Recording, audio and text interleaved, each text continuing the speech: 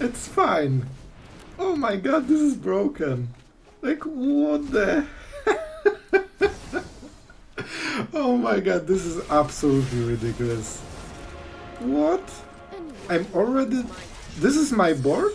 Man, we just started the game. It's turn 4.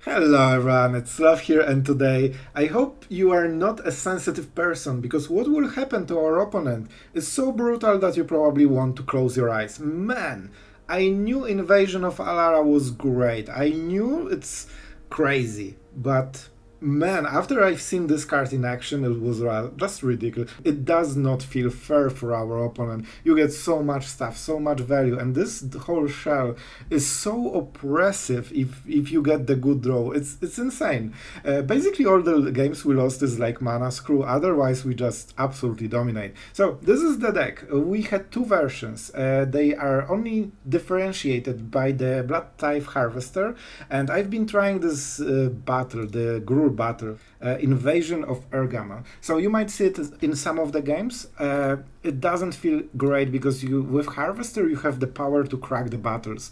With the other one you just, go behind and you have more battles to crack. So back, what the deck is about. Let's start with this one. It's about cracking Invasion of Alara basically and doing 5-colored crazy things that absolutely go over the top and beyond. So what we are doing. We are having a lot of lands. We try to fix them with Vorrac and Fable and Blood Tithe Harvester because of the blood token. And then we try to go into Thalia and the Gitrog monster, or just the good old Emperor. But usually it's Thalia, because Thalia has this great ability, which is 4 mana, 4/4, first strike, death touch. So generally when you have Thalia, nothing can battle her. It's the same as Glissa, right? But you still can instantly play additional land. And when you can start attacking with this, you can sacrifice the land that is tapped, draw another one, and play 2 lands a turn. That's pretty crazy, and it really can be fair during the game. Also, creatures and non-basic lands your opponent control enters the battlefield tapped, which is great because you want to be attacking, and the battles needs to be cracked, right? So you need to keep attacking them. And with Thalia on the offense, you know exactly what will block on the next turn, right? Because new creatures are tapped. You know exactly that there's only one creature from before that he can use to block. For Invasion of Alara, I won't read the card, you probably know it, but basically you exile cards from the top until you hit 2 cards with 4 mana or less value, and then you choose one of them, it's for free in the battlefield, the second one goes to the hand. And the Maelstrom basically draws you cards, makes a copy of something, destroys one creature or permanent your opponent controls, including land, but it's usually a creature, and you get some counters. So you get so much stuff that you just get, value storm. We have Invasion of Shandalar as well, 5 mana that we can basically get 3 times something from the graveyard. It has to be a permanent, but it's fine because battles are permanents. So this is one card that absolutely refills you for the rest of the game. Other than this, we have also Invasion of Fiora. This is something we can crack from the battle because it only has 4 defense and still gives you an extremely powerful creature that can keep cracking other battles as well. But still, it's just a sweeper. At some point you might want to sweep if you fall behind, if you get, mana screwed, or you just cannot play on curve perfectly. So, with that being said, don't forget to subscribe. It not only helps me, but if you don't want to miss the videos, or, you don't want to check out when the video is published, you can always do this bell, subscribe, and YouTube will do it for you. So it's easier for everyone and you help the channel. So that's super cool. And thank you for anyone who did it. Thank you for all the comments and that you are here daily. You are extremely appreciated and I want you to know it. So with that being said, let's go into this craziness and destroy some opponents, right? Alright, we are going second. So we have very good tri-lands, but still on the draw. So we'll see. We'll see. Our opponent is slow as well. So we will have a battle. That will be for sure. And yeah, when we activate the leyline for 1 mana, we should be kinda okay. So we start with this one. This one will be tapped on the next turn, and we need 1 white mana for the leyline. So if we started with this one, we would be absolutely unhappy. And that's all I'm gonna say. Alright, what are you? Deals combat damage to a player. Surveil 1, then you may return to the battlefield. Oh, that's scary. Please don't get land. So that explains this land. Man, they have some instant crazy value. I'm happy we had 1 mana removal for this one. Alright, no counter spells. So what is best? Is this removal of core? Man, why do I even ask? It's always Fable. Like, when you think about 3-drop, you are indeed thinking about the Fable. There is no other way.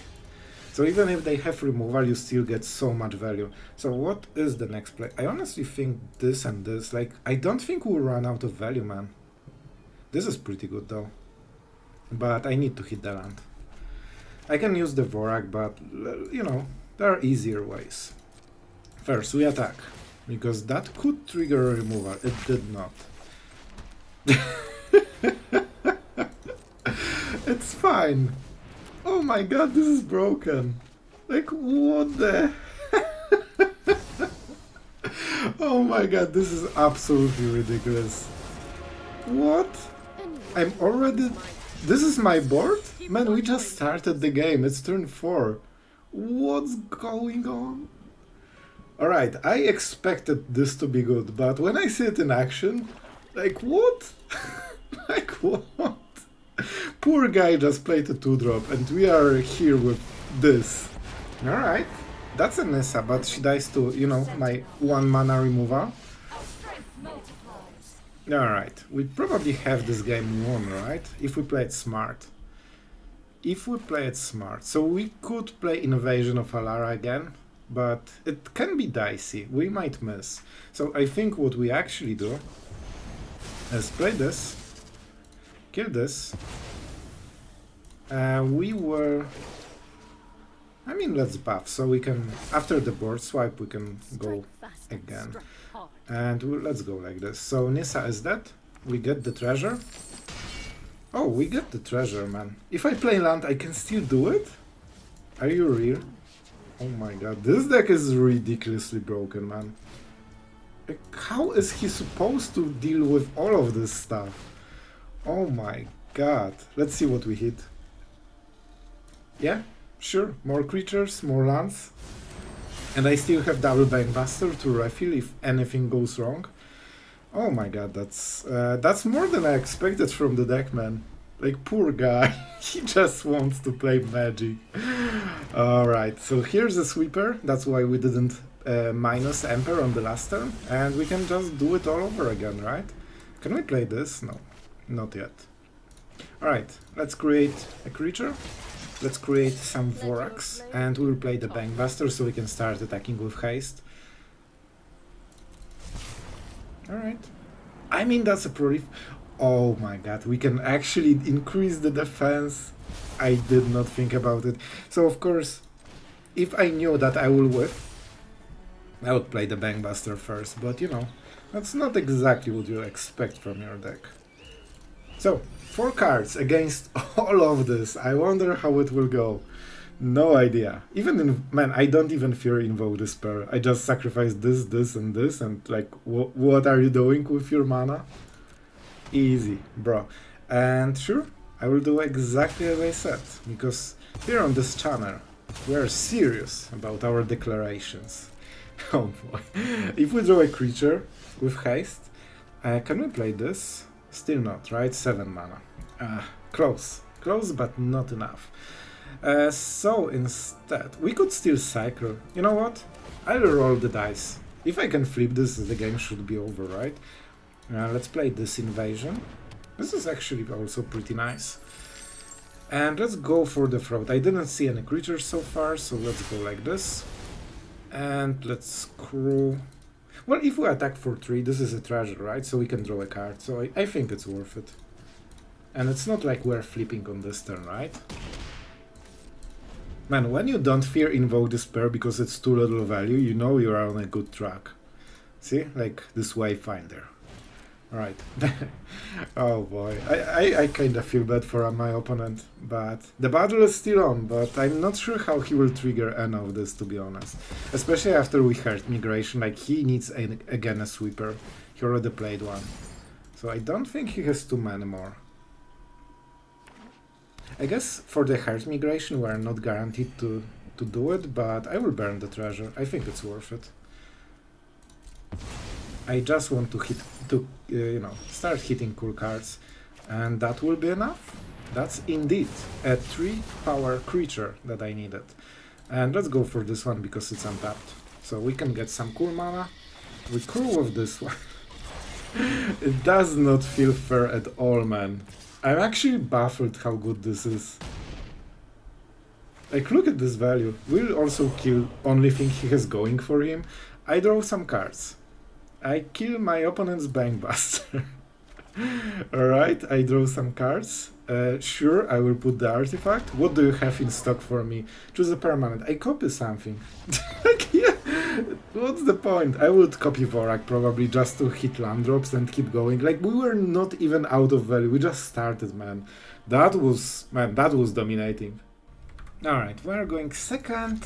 Man, I want to be first, but with Thalia we should be able to ramp a little bit harder than usually. So we start with this one so we can activate the Leyline Binding. Man, this card is absolutely insane. The fact that you can have all the tap lands and still go so aggressive is just so great. Alright.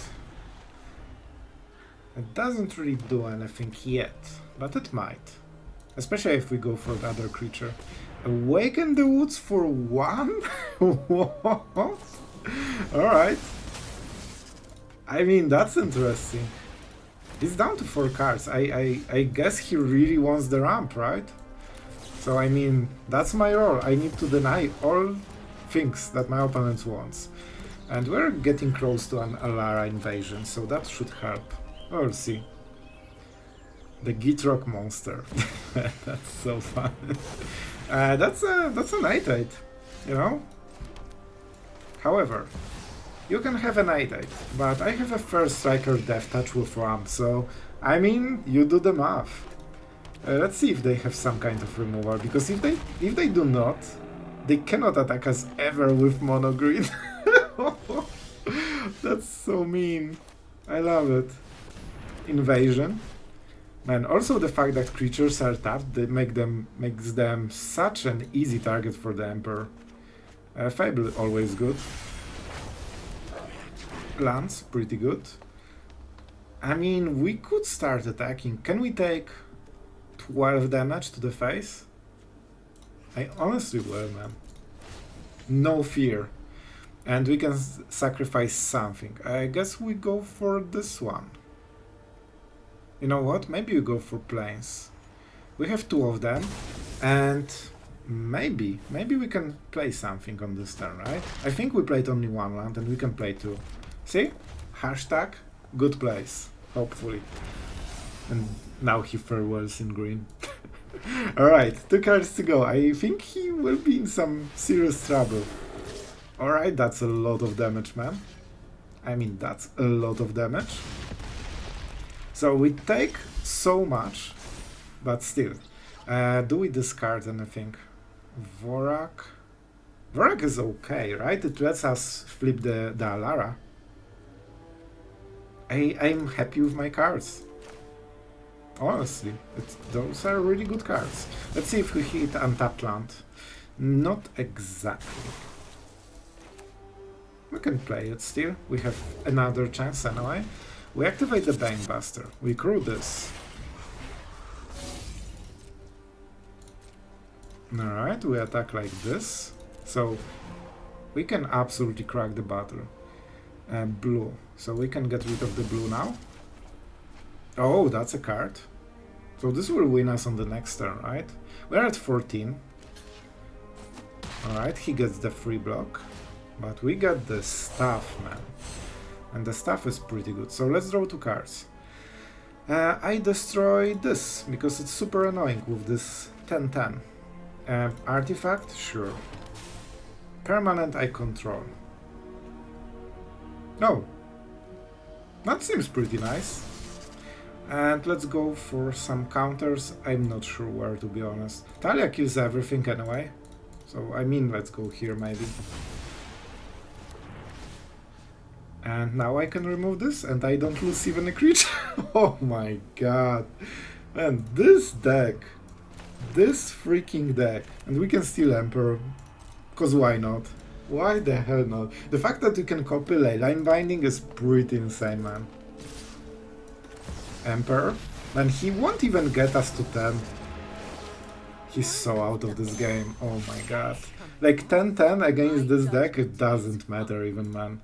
And Thalia was really, like, she was carrying this game super hard. Yeah. 14-14, we don't care.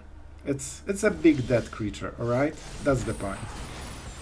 It's not legend. Oh my god, it's not legendary. That's even more funny. Oh! So, let's destroy non-legendary creatures. Like, you are not special, so you will die. And now I will pump my Thalia. Play the land, so I can sacrifice it. And she also ramps you in a different way, that you cycle the lands, right? So let's get rid of the swamp, because we just played a new swamp. We get the battle, now we get the... what is it called? Marchesa. Alright, like, you are part of the team right now. yeah, exactly. 14-14, don't make me laugh, bro. Alright, going second, we have Go for the Throat into Vorrac. We would definitely prefer to be on the play, but you know, it's okay, kinda. So Leyline Binding won't be activated yet. Never mind, scrap that. Easiest 1 mana perfect removal of my life. And that's a Flash Gorger, sure. This is for sure dead, so we might kill it as well, right? We pay the ward, gladly. Flash Gorger is great, but Trespasser hurts way more. And let's start doing something. We definitely need to draw our value cards. Right now we don't have them. I mean, yeah, those value cards. At least we didn't whiff on the lands, so that's something. But we have a lot of them. Like, we have 7 lands in 11 cards, so that's a bit on the rough spot. This is definitely good. Alright. Oh, removal, very nice. Moment before Thalia and the Gitrog monster will come into the battlefield. They cannot answer this, and let's play another round. We can ramp very quickly with this one, and hopefully we can burn some of the stuff. So we will kill Shorted. Yeah, fortunately for him, he has all the basics, right? Creatures and non-basic lands, so he wouldn't be able, but of course it's mono black, so they do not care. Still, we could go for Invasion, but I really prefer this one. That's honestly a really good combination, right? One thing we need to consider, when this dies to invoke this pair, he gets the full worm, so let's be prepared with Invasion. Like, if this surprises you, bad things will happen. Cruelty. They usually go for chapter 1, they cannot resist just checking my hand. And unfortunately, my hand is empty, bro. No, not a creature. Just a casual thing. Oh boy, he won't like it. So do I go Boseiju? What is my next turn play? That's important. I have only 2 permanents. I could go for Boseiju, right? Then we ramp him a little bit. I think it's fine. I mean, I should do it at the end step, but it's fine. Like, if he plays more into the board, that's actually good for us. And the point is that we can get all those cards back, right? Invasion of Shandalar. 1 permanent, 2nd permanent, and the 3rd permanent. That seems pretty cool. Pretty darn cool. Do we do something to the Shorted? I don't think there's any difference, honestly. Like, we have removal here, so if he plays the other Shorted, that is probably more scary. I mean, that's a Bridge the Multiverse out of nowhere. Right, so let's see. Planeswalkers are really hard for us to deal with. Creatures are not a problem at all. So he just gets a land, so in this particular case it didn't work at all for him. We just kill the stuff. We don't have mana for creature. Unfortunately, that would be super cool. Yeah, let's go for it. And let's do the sweeper thing. Let's play Boseiju, because then we can draw a card with Bankbuster. And we say go. Only 2 cards left. Trespasser. Good card, but not good enough. Exactly. Like, he's so outvalued, we didn't even crack the battles. So on the next turn we would play like any of those creatures, crew the Bankbuster, yep. Crew the Bankbuster and start hitting those battles. And man, when we flip them, he has only one card in the hand. Alright guys, this will be one of those games. Either perfect or absolute horrible dumpster fire. So we just need to hit the red mana at some point. Preferably on this turn, but okay, it doesn't have to be this turn, we can do it again later. Alright, it's getting scary, maybe that wasn't the best decision of my life in the end. We don't even have black mana for this one. And we play quite a lot of lands, but we surely miss them quite often. Alright, that's something. A removal, but not for this. Man, double invasion, double fable, but we're still going strong. And our opponent is here, just casting a 3 mana 2/1s. Let's see if that's enough to win against the opponent that cannot play his lands. I honestly think that we need to reduce the maximum damage. This way we have the most time to hit our stuff. And when we get the Fable going, it will be much easier. What is this? Oh, alright, this card. See? Easy. Never didn't have it. Absolutely, game was not decided on this card draw. Alright, we have Emperor on the next turn, so we are definitely behind, as usually. But we can absolutely get there, I feel. So it can be Harvester into Leyline, it also can be Harvester into Blood Token. I like the Fableman so much. It fixes so many problems for us. We also get the ramp. You know what? Man, it's Fable. It's just Fable, especially that if we play correct Triumph or, you know, land, we can fix the Leyline binding and we can get back a little bit of mana. So all in all, that gives us so much tempo. He's Orzhov, so Goblin might die. But so far he's more of a defensive player and instead of aggressive. Like the life gain, all this stuff, he needs some kind of combo to make it into aggressive one. 4 damage a turn is something we can absolutely take for now. Especially that we have so many powerful cards, so I think it should be okay. Seraph. Alright. Well, I guess it's an Angel in the end, right? Alright, we definitely need to start cycling some stuff. Omnath, absolutely way too slow right now. Okay, that's a land. We don't have a blue one, so indeed, this will be a discount.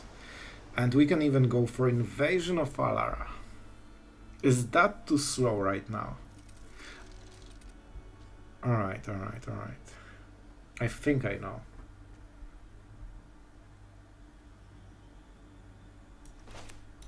Leyline Binding on the Steel Seraph. Attack with a little Goblin. We could also attack, this would block, and then we do it. But I actually want to bait some more blocks, if it's possible. Alright, it's not. It's fine. So we can play the Emperor to get rid of the Giada. Or we can go absolutely over the top with Invasion, and I think that's the play. We can still hit the Emperor if we are very good at Magic. See? So good at Magic, man. Just pure skill all around. If he's unhappy, he has a good reason, because that was really lucky draw. You don't really like check for 4 drops, it's just any card that will match this criteria of non-land card with mana value 4 or less. We have quite a lot of those. So we already have Emperor here, so the chance to hit the second one was extremely low, to be honest. But we got there. Very good player. Right. And now he also needs to defend the Alara battle. And that makes things so much more interesting. As you can see, he just ignores the face damage because of the life gain, but you cannot defense gain so easily. Alright, so the token and some scrying, because he also has some issues with the mana, and we really try to help him, because Giada is a land in a way, so you really want to remove it. That's why we played like this.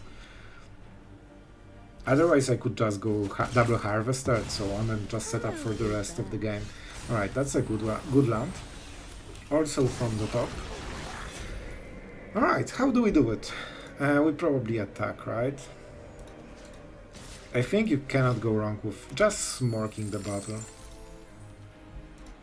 I honestly don't think I played Emperor to save it. I think it's not worth it. Goblin already did so much work. I played the land, right? Sure. Let's invade some more Alaras, I guess. So what will be the lucky card this time?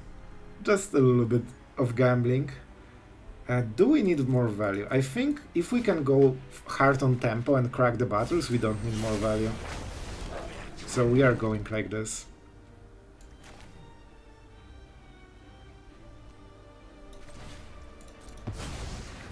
We are going Bankbuster. Because it will be a haste creature with a 4/4, so a bit better than the Harvester, and it's the same mana cost. I don't need to remove their stuff because they will remove it themselves, just to protect the battles, right? Yep. So he probably will live again, and this is what I mean about the battles. Like, look, he's at 28. He can absolutely ignore all the face damage in the world, but he cannot ignore attacks on the Alara, and suddenly he needs to be defensive because he loses the value game. And like the battles make this so much more interesting, man. Man, I like my cards. I actually like my cards. I will use only one cycling here, because maybe I get something better. Alright. I should play this first probably, but it's fine. Let's go with the Harvester. Let's actually be smart for once about it. We use the Harvester here. Now we get rid of, you know, something that has more attack. Alright. Now we can crew the Banebuster with this one. And I mean, first strike is the way to go, right? So if he doesn't block because he feels it's just 6 damage and not enough to crack the battle, yeah. So I guess we play the Emperor then. We don't need to super defend, and the fact that we can save the Goblin is really good. They cannot pressure us because then we can attack the battles. So they're in big pickle, and we already removed 4 defense. I think when we crack it, the game is kinda over. So he actually can be at 28, but when he loses this 3 life here, the game is absolutely over. Alright, yeah, I think he's too behind. So the early game was really rough for both of us, but we navigated, and we have so many things like Fable that can cycle the land, so it's much easier for us. Alright. I just want to crack the battle, man. Just give me. We cannot go for the throat on the big target, but we can do it on something else. So he should attack with Vigilance the Emperor. Oh, he went for 2 of them. That's really good, because we can remove the first one and we crack the battle. Yeah, this will be... he will explode on this turn. So, we kill this one. Yep, that's a good game, my friend. Now we make a copy of the Harvester. We create a blood token. We kill this one with -6. And now we crew with, I mean, whatever. And I'm trying to play fast before he scoops, you know? Because he's really nice, he allows us to do the stuff. And we need to respect it. Alright. Oh no, we will kill the last land he has. Oh, that's so epic. We draw a card. We kill the land.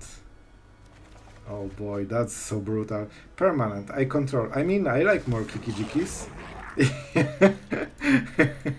I appreciate it, man. I'm trying as fast as possible. Distribute the counters. Alright, good. We did the thing. We play Boseiju. We play this. And I mean, our board is pretty good. Whatever. Just go fast before he scoops. And he's really allowing us all the cool fun, so we have to appreciate it. And yeah, at this point the game, we kinda know it's over. We can actually destroy 1 land a turn and he can play 1 land a turn. But yeah, that was an interesting one for sure. Yeah, I wish he hit a bit more lands, but you know, what can you do? We are on the same side of the fence at some point. Alright, so he played quite a lot of creatures. And we don't have legendary creatures, so for this reason we can exile this one. He gains a little bit of life. Yeah, it's good that he scooped at this point, because like it will take like 2 or 3 turns to just kill him, but he's just out of the game.